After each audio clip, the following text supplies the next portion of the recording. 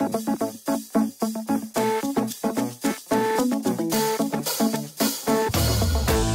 really appreciate the opportunity to have my own individual research working one-on-one with a professor here. We were just dissecting some fish today. We also will sometimes go out in the field either trawling for fish species or seine netting along the beachfront. Because we're only 15 minutes away, they can come out here, do a couple of hours of research if that's what fits into their schedule, and go back and do classes.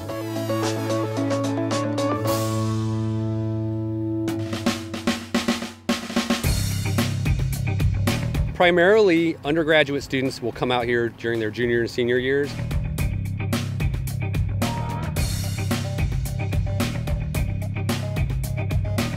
Undergraduates do definitely get the opportunity to go out onto the water.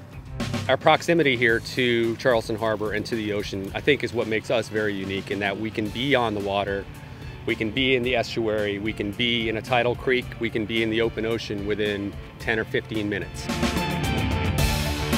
The fact that we can do molecular work, cellular work, all within a stone's throw of where those organisms actually came from is essential to the kind of work that we do in our lab.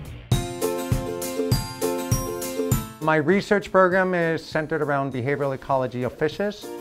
Looking at predator-prey relationships when the prey is not eaten. Students in my laboratory work on early life history stages of marine invertebrates. I've dug hundreds and hundreds of worms for my experiments at 4 in the morning. Virtually every faculty member at Grice brings in undergraduates from the College of Charleston to do research, not just during the summers, but also year-round. Various tanks of shapes and sizes that researchers and students can use for their projects. There's a large sea urchin project going on right now, and we can vary salinities and temperatures on all the different tanks. We work with 4 other partners at Fort Johnson. The advantage of having these agencies working together is that they all pursue very different kinds of scientific questions and have very different kinds of scientific cultures. So if a student chooses, he or she can get involved in one of these other laboratories, take advantage of that opportunity to do a kind of science that they might be interested in, and also make the contacts that are necessary to move on in those fields.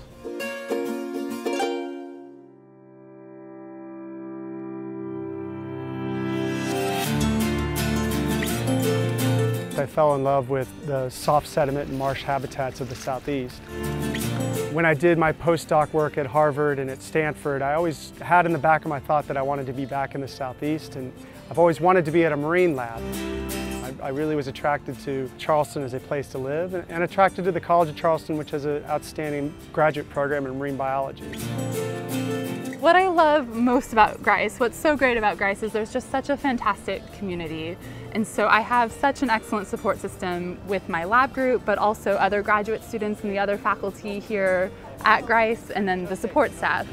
There's always opportunities for the bright and the motivated student, out here especially, and to get your name out there as soon as you get here, get to know your professors, ask questions, and get your name known so that when a research opportunity does come up, an independent research project, or a professor needs help in a lab, you're already known.